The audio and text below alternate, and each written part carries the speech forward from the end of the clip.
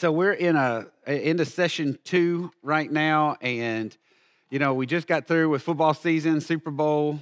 Some of us hung out and did that, but now we're without football. And just so you know, there's 187 days until the college football is back. That's my favorite part.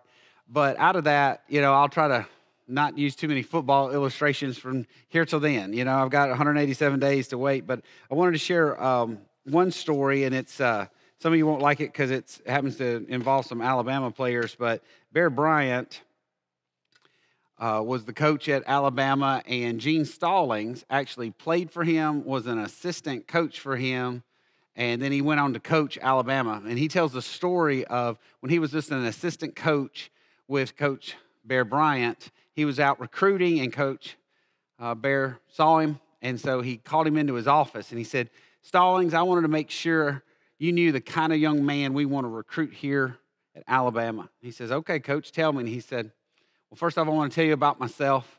When I was in high school, I wasn't the biggest, I wasn't the strongest, but I had heart.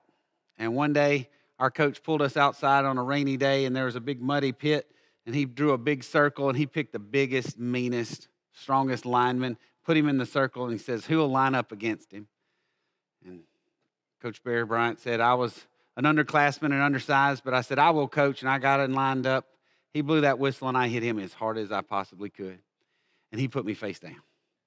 He said, knocked the wind out of me. I thought I blacked out, didn't know what was going on. I got back up. You know what? I got back in that circle, and I said, 'Let's do it again, Coach.' Coach just shook his head, said, 'Okay,' and he blew the whistle again. He said, 'This time I launched at him with everything I had in me.' And he put me on the ground again. This time he put me so hard in the ground, my face mask, the mud was coming through my face mask. I didn't know what to do, but I wasn't going to give up. I got up, cleaned the mud out, got up again, and said, 'Let's do it again, Coach.'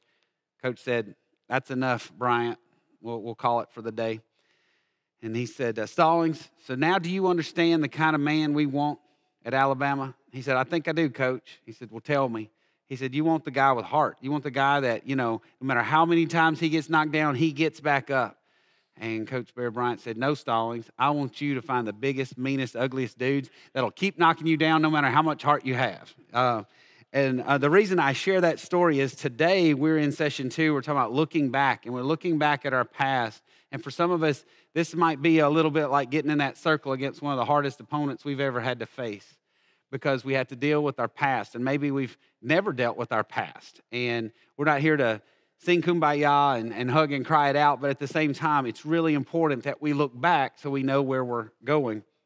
So we're going to jump into that tonight as we get into this. I've had to look back at my life. I've shared this story before in men's fraternity. I had to share this on Wednesday, and I'll tell you, Wednesday kind of knocked me down.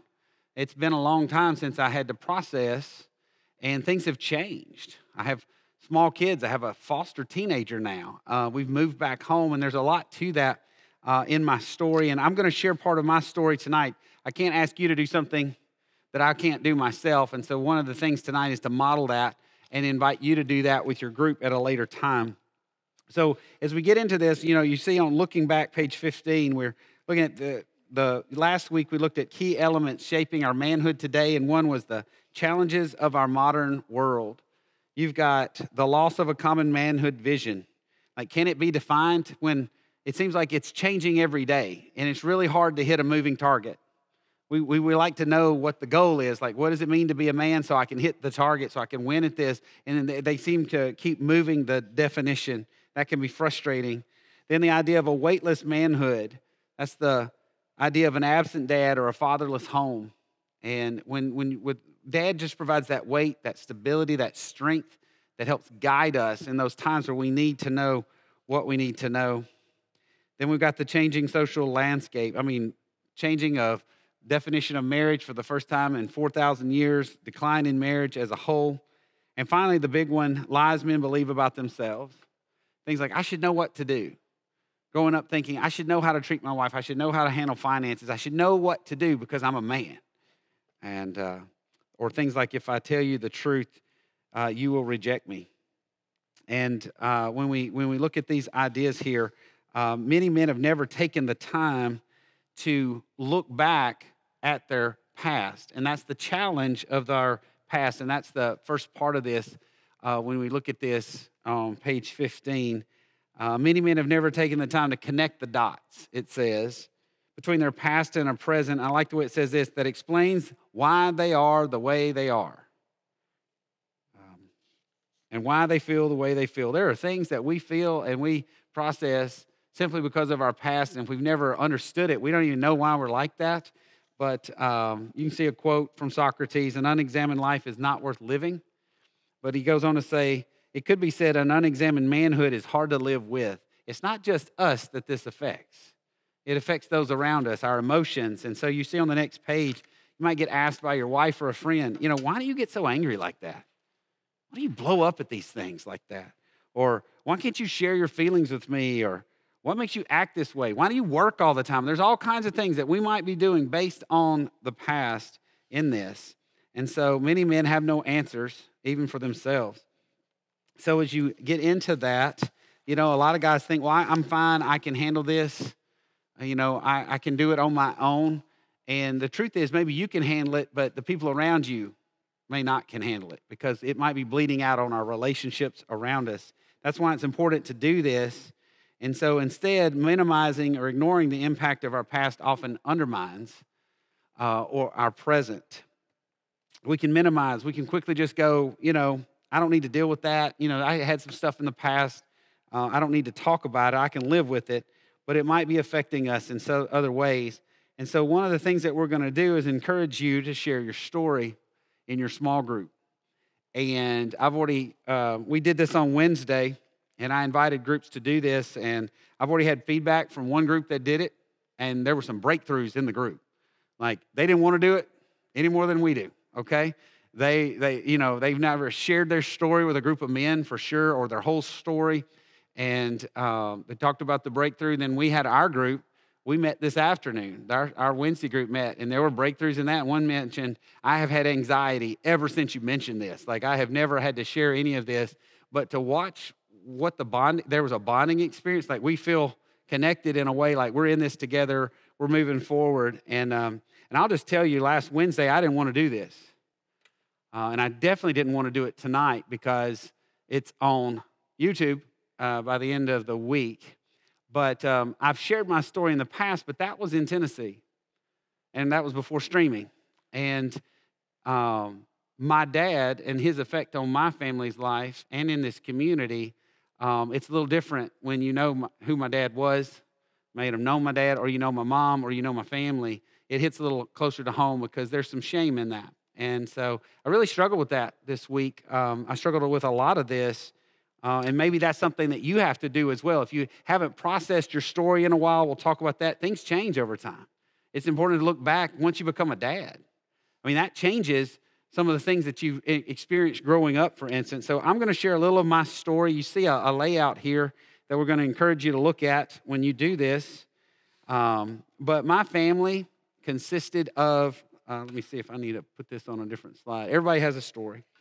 So my family consisted of my dad, my mom, and my older sister, who was 9 years older than me. My dad at this point was already a pastor. That was not his past, but he had come to know Christ, radically saved after a very different lifestyle before that. So he was a preacher. He was at Cherry Creek. I was born at Toxis Baptist. Then he moved pretty quickly to Cherry Creek Baptist. And that's where I grew up. The first couple of years of my life, that's my first memories, where I learned how to climb a tree, things like that. Was in that front yard right there at Cherry Creek where the pastorum is. And I just thought my dad was awesome. He was my hero. He was up there on Sundays. Everybody loved him. And outside, everybody did love him. But when I go back and look more a little bit about that, I realized there's some things I didn't understand at the time. One thing is it radically changed my personality.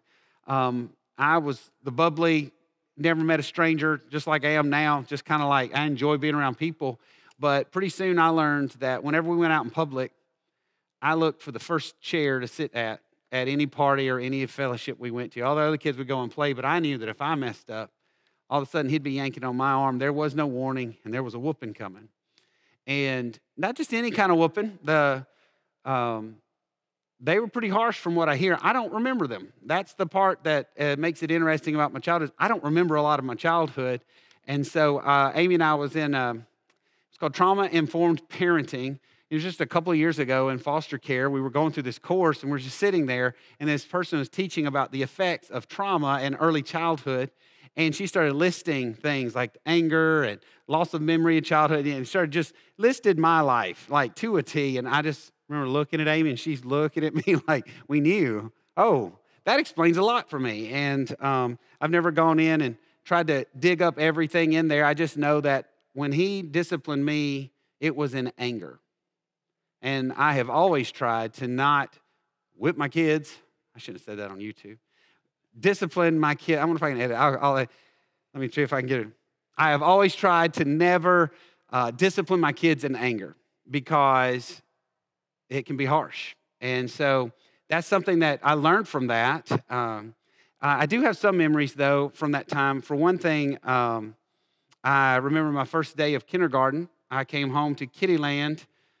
Miss Pat Russell from our church was one of our teachers. Miss Allen was another lady, and the smell of pine sol takes me back there every time because that's what that whole house smelled like. But I came home the first day of Kittyland, and I said, Mama, I saw the prettiest girl today.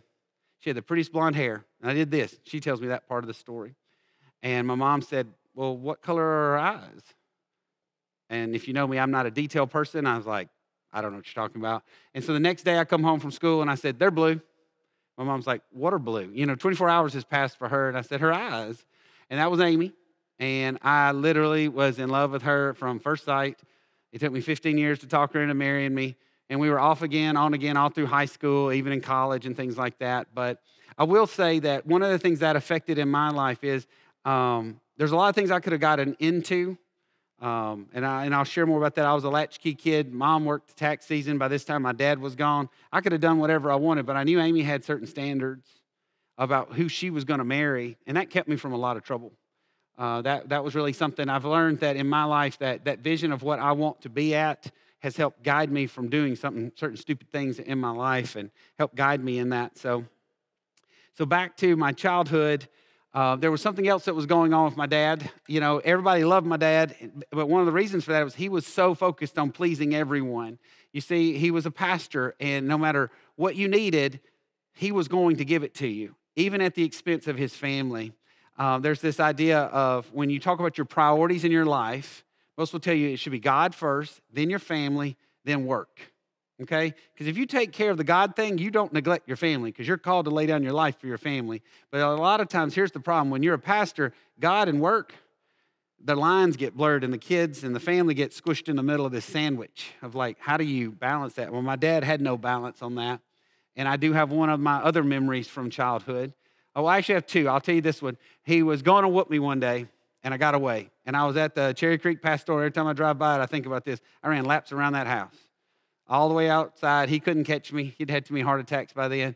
And I was like, don't whoop me, Daddy. Don't whoop me, Daddy. And he finally said, I won't whoop you, son. So I came up. He gave me a hug, and then he whooped me with that belt from the Holy Land, the Jerusalem belt that he used.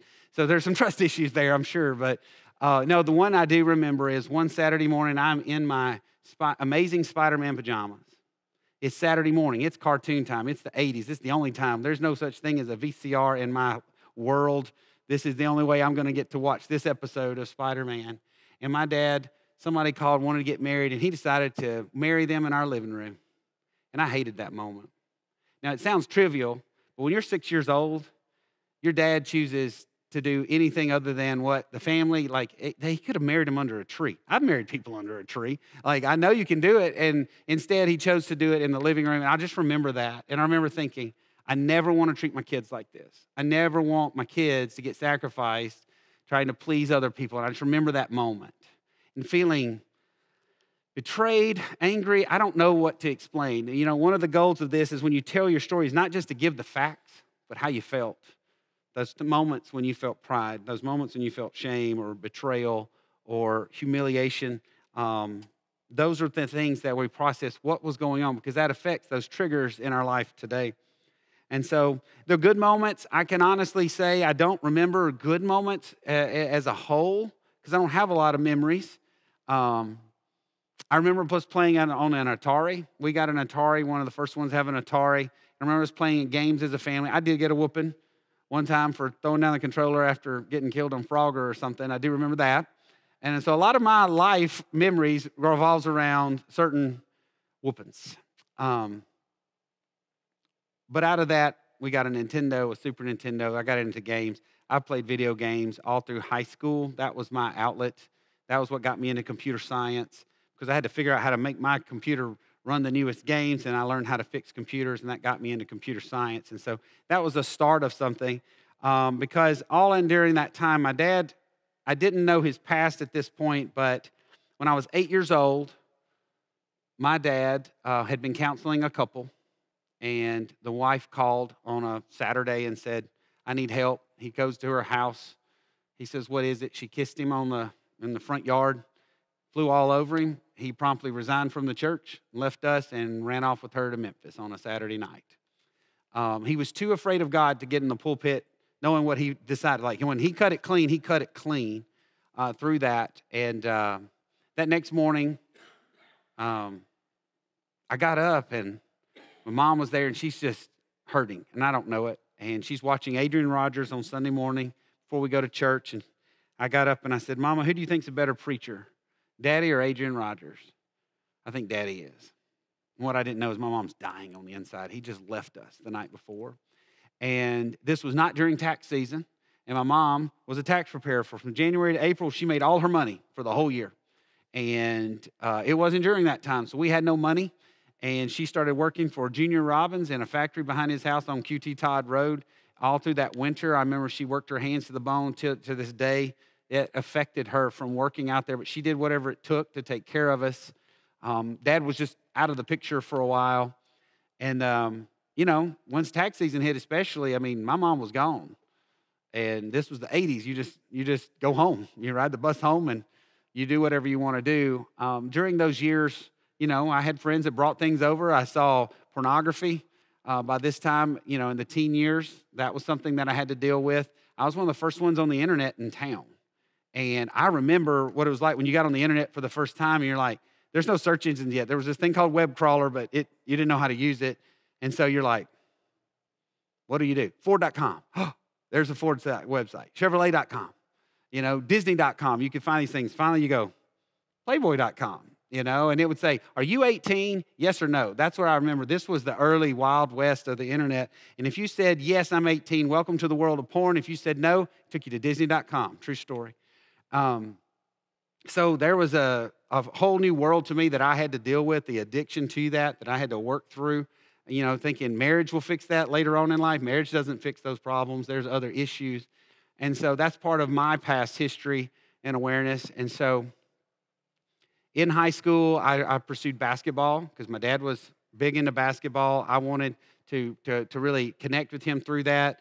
We reconnected. I started getting to visit him on the weekends sometime through high school years, 9th grade, 8th grade, somewhere through there.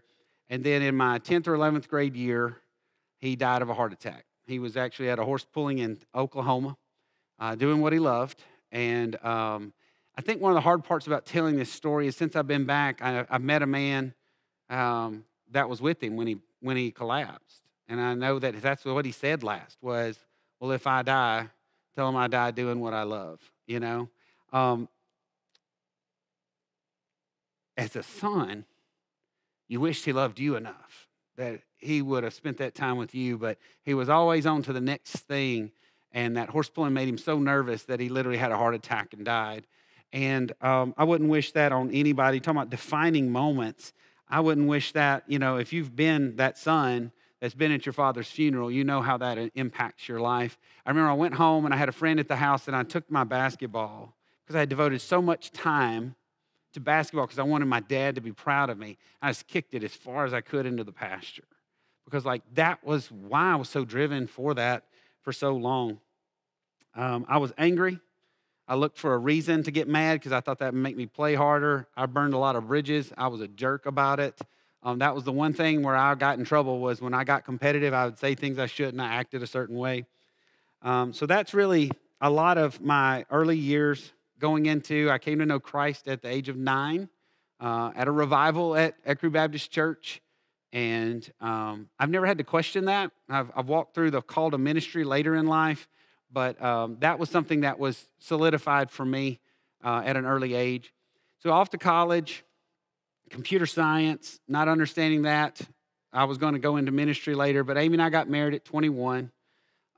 Way too young to be doing that, I guess, but, we didn't know any better. We thought we knew what we were doing, and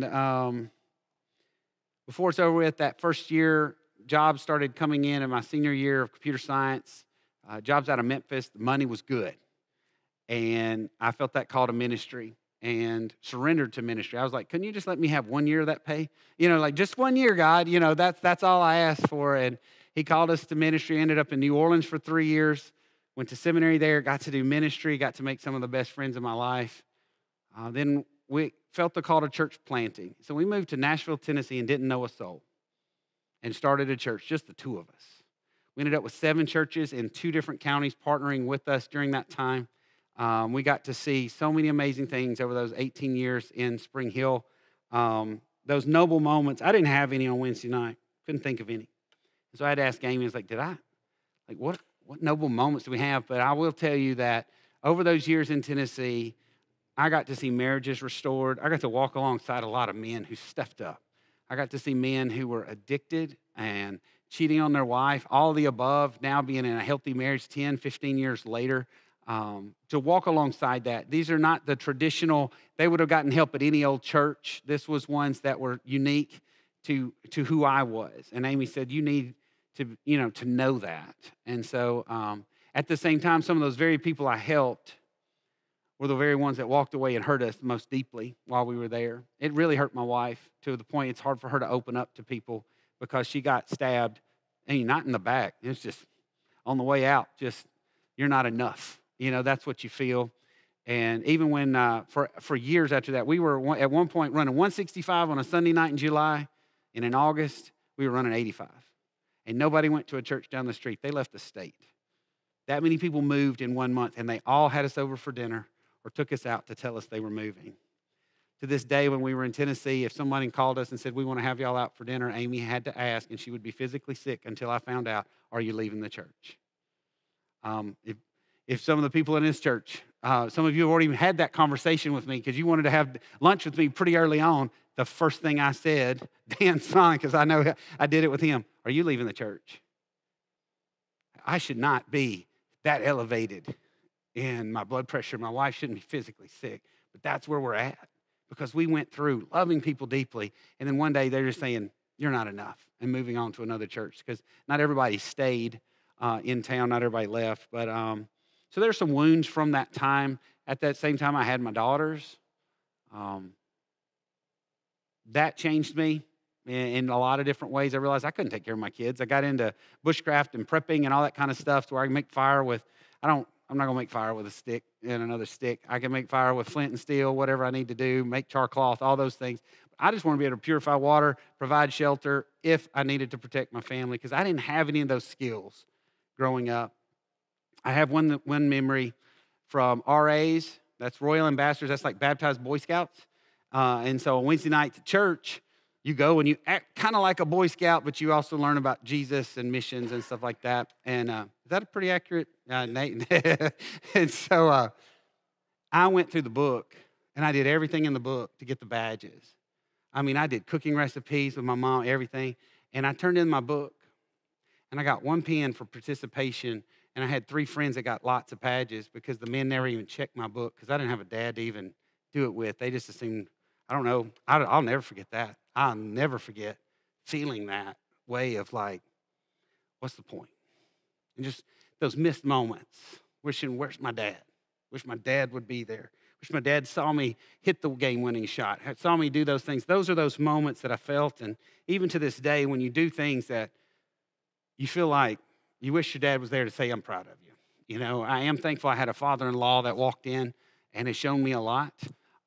He showed me that he worked a lot because he had a business of his own, and so I worked with him on that because I was in love with his daughter, so we worked a lot of late nights, but I've watched him, as he retired, take care of his wife and dealing with an illness and love her deeply. So I've gotten to see good examples too.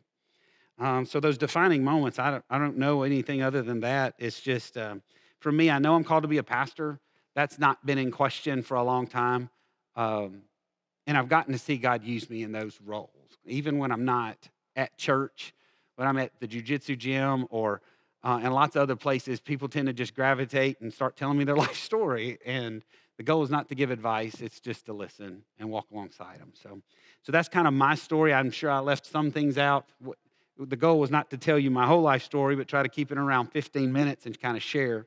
Now, at the end of this session, you're going to be invited to get with your table leader, and you'll see it on page 21, My Spiritual Life Story, of trying to, in the next 7 days or so, or the next week and a half, get with your group and share your stories. 15 minutes or less each. We're not trying to get into all the details.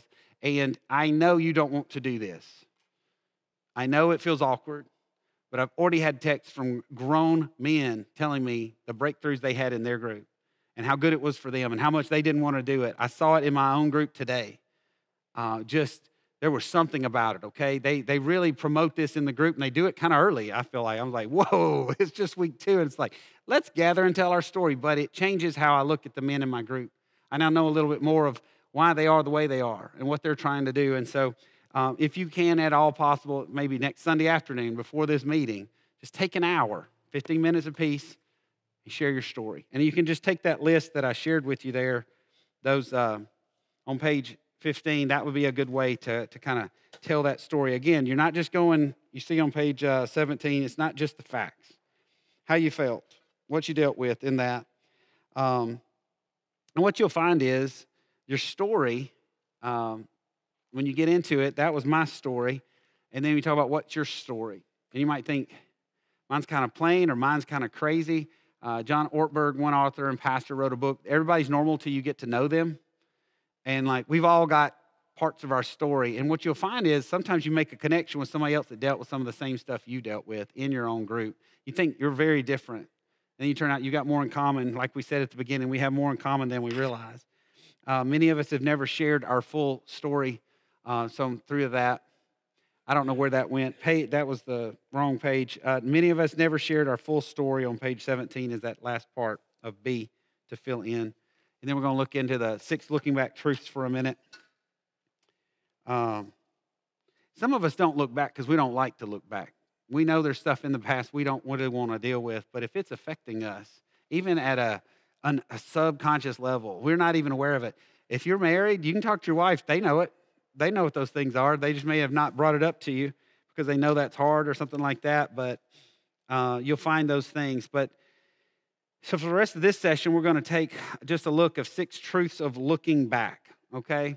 What happens when we do this? And the first thing is the examine past is crucial to a better manhood. Without examination, the good from our past can go unappreciated, and the bad can be unconsciously ruling over us. You may not realize, because you've never shared it, what God redeemed in your life. Like, I had not shared the Tennessee part since I moved from Tennessee, and those wounds were different then, or I had not shared my story since I had kids. That changes the parts you remember or what you remember about, oh yeah, when I was a kid, this happened. I'll never do that in mine. You know, one of the things I talked about my dad sandwiching work and God together. You know, people worry about me being a workaholic. I'm driven, and I don't have a lot of hobbies right now. I've just picked up jujitsu again 3 days a week at 9 a.m. It's the only time I can go. But before that, you see me here a lot. And they're like, do you ever spend time with your family? Here's the thing people don't see. Every morning, I'm cooking them breakfast. I'm taking them to school. Every night, we're praying together. Every day when they get home from school, about 5 or 5:30, almost every day, except Wednesdays and Sundays, I'm at the house. I'm spending time with them. I'm throwing the ball to one. I'm taking them to violin classes in Oxford, those kind of things. I'm spending a lot of time with my kids and investing in them and investing in Amy because that matters to me. But the rest of the time, I like what I do. I love what I do. So you'll see me parked here, and so you also see me parked in the back if you drive down the road because I'm tired of people saying, you stay up here too much. Like, that's a real reality to me. I'm not doing it to prove it to anybody. I didn't know anybody cared. It's just a small town. My own other churches notice that I'm here a lot, you know, those kind of things. But I'm scared. But here's what I'm noticing. I'm scared they're going to think I'm like my dad. that I'm trying to please somebody. Like, I just love what I do, and I've made it very clear I don't work at home. I used to work in a laptop on the bed, and then you can't remember when you're home and when you're at work and when you're, like when you work from home, it's just really hard to know how to turn it off. When I come home, I'm fully present, and that's part of it. So that's why you see, if it's 2 in the morning, I can't sleep, and I want to work, I'll show up here and I'll go to work for a little bit. Like that, I'm a night owl. Like that's just who I am. That's not to prove it to anybody else. And so that's a part of me I'm noticing I'm a little jumpy on. Don't say that, like I've noticed that kind of gets me on the defensive. And so again, that's just part of processing this. So examining these things are good for that. Number 2B, when a boy fails to connect with his dad, demons of one kind or another often fill the void.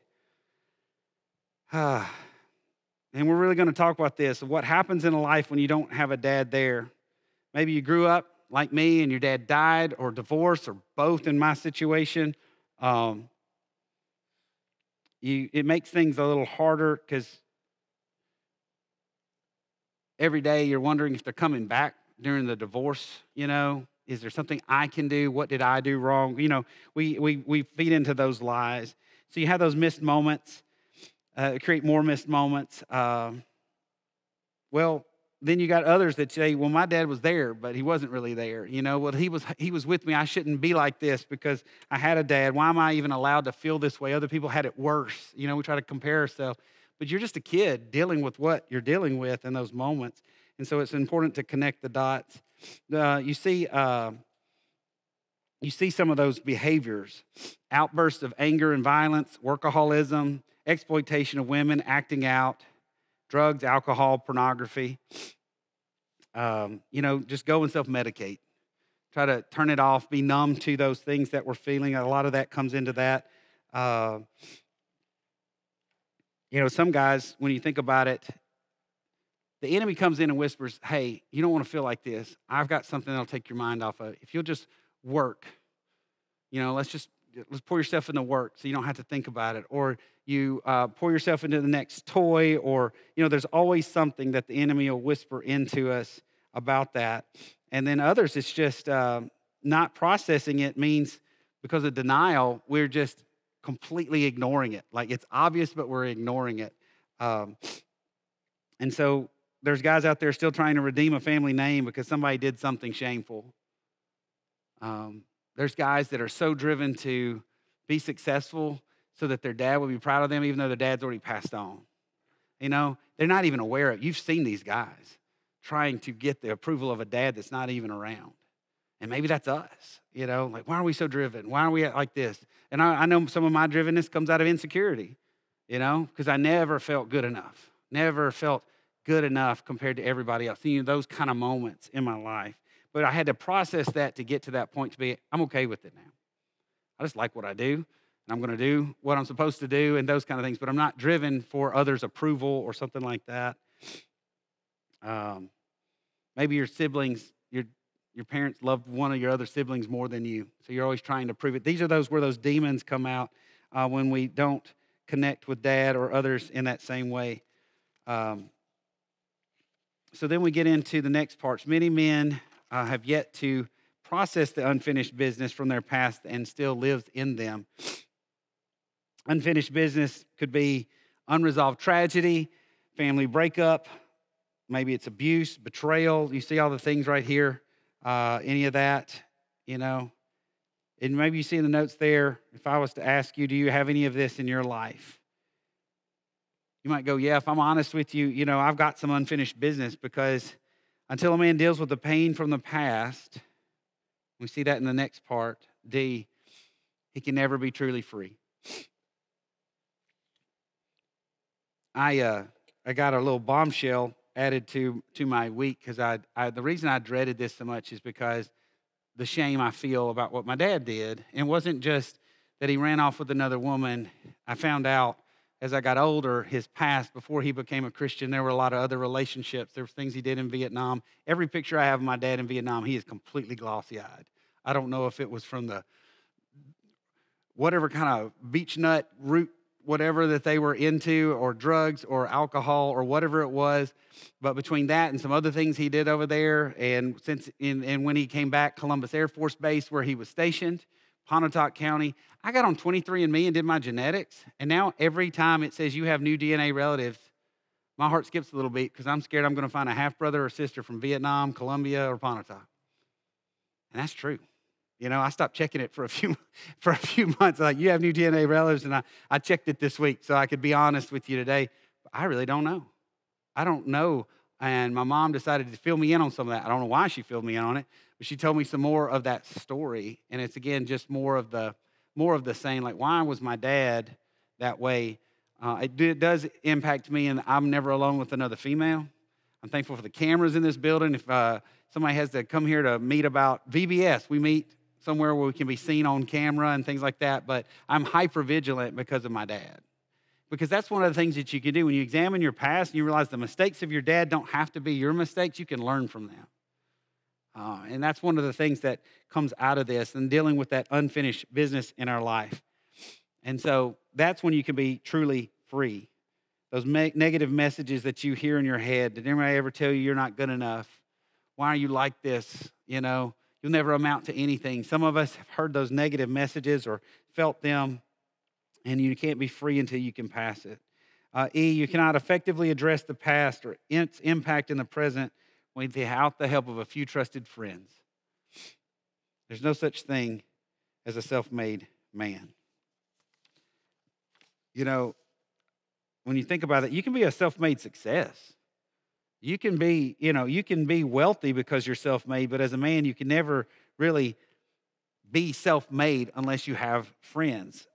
Proverbs 17, you see it right here. Proverbs 27:17, as iron sharpens iron, so one man sharpens another. You have to have the iron of another man. My mom tried to raise me right, but there's only so much a mom can do. There's only so much your wife can do as your little counselor at night telling you and giving you all that encouragement, but you need men in your life to give you that iron to sharpen one another. And sometimes we need to be the iron for someone. They need to be the iron for us. And so it can be a pretty harsh process, but we both come out better from it as a result of that. And that's why we do the groups. That's why we interact. It's not enough to just get the content. You got to have those other men to walk alongside.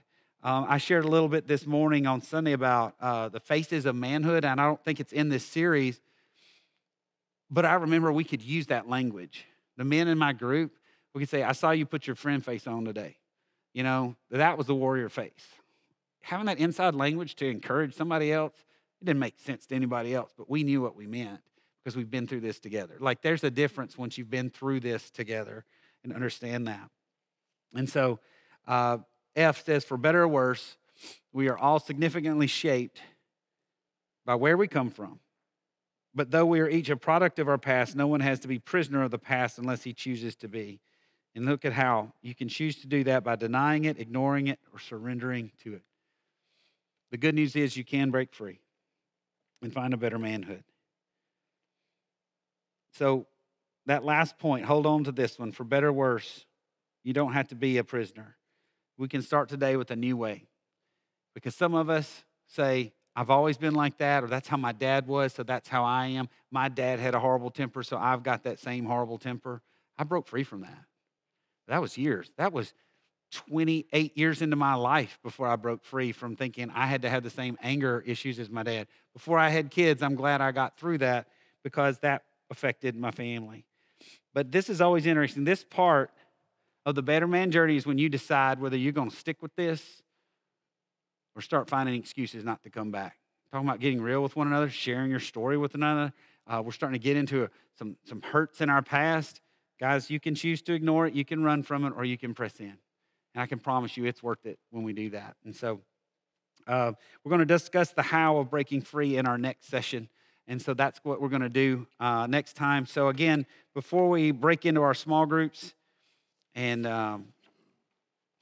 that page 21 gives you that invitation to meet together. Talk about it as your group. See if there's any way you can make it happen. Just somebody who's got a house, just go over to the house. It doesn't have to be fancy. You don't have to even fix some coffee or donuts or any of that stuff. Just gather 15 minutes apiece. Hey, let's share our story. It's amazing what you can get done in 15 minutes, but I've already been a part of it, and I saw several breakthroughs just today. That's how, I mean, I wasn't expecting it. I didn't know what to expect. I had to share it, and I hated it on Wednesday. I hated it tonight. This isn't because I wanted to share all my guts with you, okay? I'm doing pretty good without having to share my guts, but it's a necessary part, and I'm realizing there were some unresolved issues in my past I thought I was dealing with pretty well till I went through it again. And I realized that's why it's important to keep doing these things. So, all right, we're going to break off and enjoy our time together. And when y'all are free,